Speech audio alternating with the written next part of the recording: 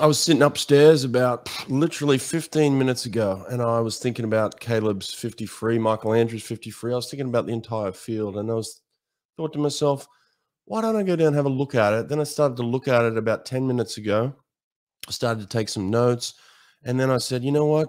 I'm going to do it. I'm going to put up an analysis, a race analysis of this 53. I think there's some interesting things here, really important things to learn.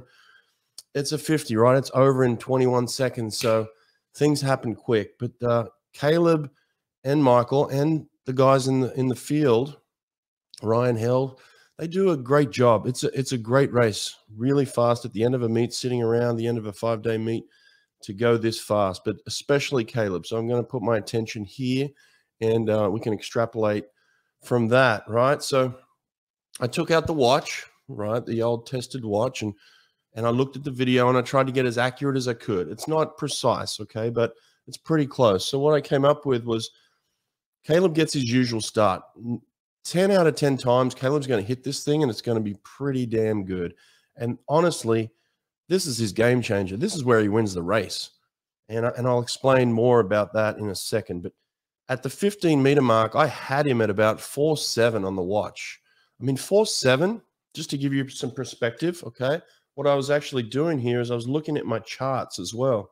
And I went to my charts, and I've got these Queensland Academy of Sports charts, which give me a breakdown on how fast you have to be at certain parts of the race, right?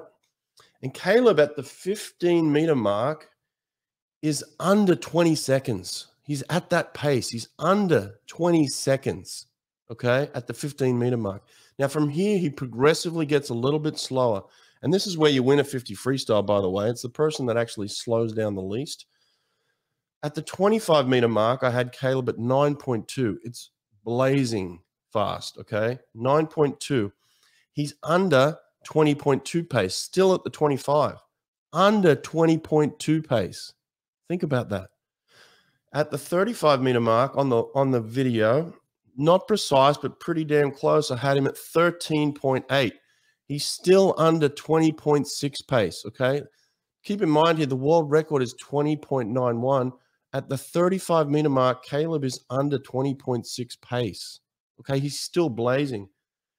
He loses a lot of his ground here, basically in the last 15 meters, or the swim gets away from him. Now, I'm not exactly sure how they extrapolate these charts, okay? But they've always been fairly accurate for me. I've always taken these charts and really used them to set my training. So what I actually did here also too is I set up some photos. So the first photo you're going to see here is the 15-meter mark. I know, actually, sorry, that's the breakout, which is pretty close to the 15-meter mark.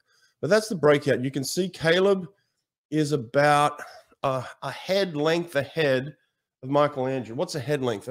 Basically, Michael Andrew's head is basically sitting under Caeleb Dressel's armpit. So he's about this much ahead of him, plus his arm length, right? Okay. So Michael's head sitting here, Caeleb's head sitting here, and he maintains that for the whole race, okay? Caeleb gets a head length on him. Watch this. At the 25-meter mark, really difficult to tell, but if you watch the video back, come on, get out of there. Where are you? Get there. Let's do that. He's still about a head length, okay? At the 35-meter mark, oh, went the wrong way on that. No, I didn't get the 35-meter mark because they didn't really have it great on the video. But at the end, you can see the end here. Caeleb's touching the wall. Michael Andrew is still maintaining about that head length difference, okay? So what does that mean? Caeleb wins the race in the first 15 meters. And then all he does is maintain speed at the highest level. But he doesn't swim faster than Michael Andrew necessarily. He doesn't get ahead of him. He doesn't fall back. He doesn't lose ground, but he doesn't gain ground. Everything Caeleb gains is in the first 15 meters in the breakout. Okay, so what does he do? He goes 6 dolphin kicks here, and his dolphin kicks are considerably better than what I've seen the rest of the meet. Here he's actually holding water. They're big and powerful and fluid. To me, there was a mentality switch in a way here with Caeleb, and I think it showed at the end, and even in maybe his post-race interviews, there was a certain confidence by the time he swam this race, and there was a certain will to get this thing done. You know, obviously what I heard him say is that he wanted to continue this trend of Florida winning every freestyle event. And he's obviously gone onto his social media and bragged about it. He's very proud of it, which he should be, right? They win every freestyle race from the 1500 to the 50 to the 1500 on the men's side of things. Came pretty close on the women's too, I guess. And that was something that was, you know, obviously inspiring Caeleb. He was a different man. And you can see it in his dolphin kicks. He looks fluid. He's holding water, and maybe with a little rest throughout the meet, by the time he got to this race, he's feeling a little bit better. He goes directly straight into his straight arm. He breaks out perfectly clean, flat. All right. Everything's going forward in his breakout. He doesn't pop up on his breakout, even in slow motion.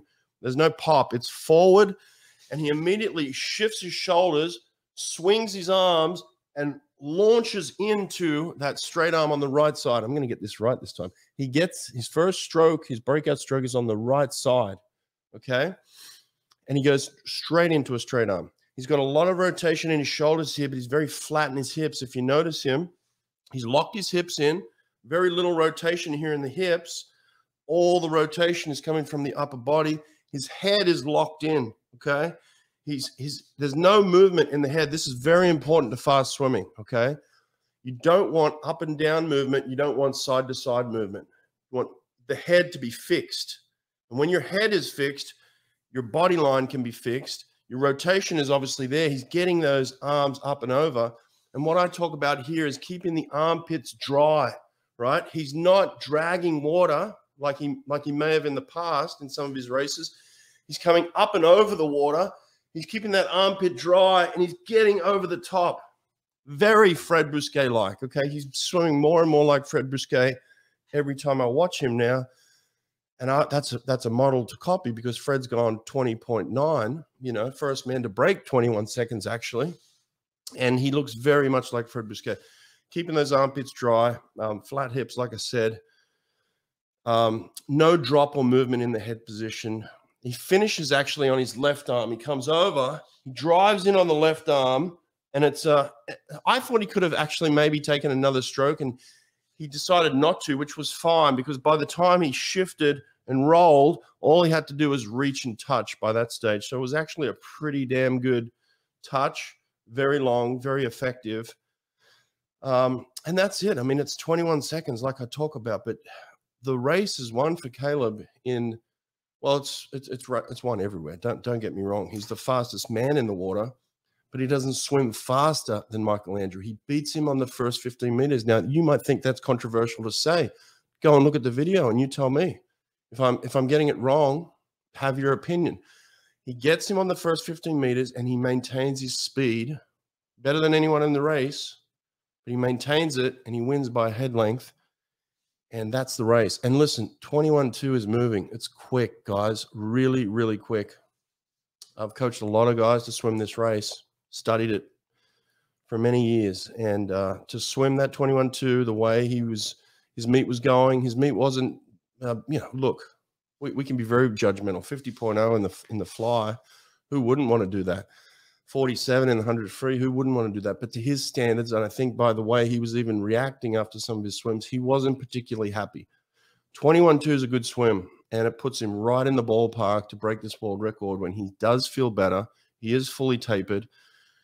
And look, Michael Andrew's swim was brilliant too. If he could just figure out maybe that first 15 meters where he could launch into his breakout cycle at the same time as Caeleb, maybe we see both these guys fighting for a world record. That's not to say there aren't other guys in the conversation here for sure, but really good swim by those guys, and I think it's going to be an interesting one at the World Championships. I'll post my notes, because I do have notes. I'll post my notes on Instagram. You guys can check it out. Let me know what you think. We individualize training in the pool, so why not individualize your nutrition? Erica Beine of Beine Wellness Building will help you and your swimmers get exactly what each athlete needs through genetic testing and personalized nutrition plans. So stop guessing what you should and shouldn't be putting into your body. Athletes within a few weeks have noticed they're recovering faster because they're fueling their body with what they need and staying away from what their body hates. Erica understands swimming. She gets it. She's worked with over 20 Olympians, including the fastest man in the world, Caeleb Dressel.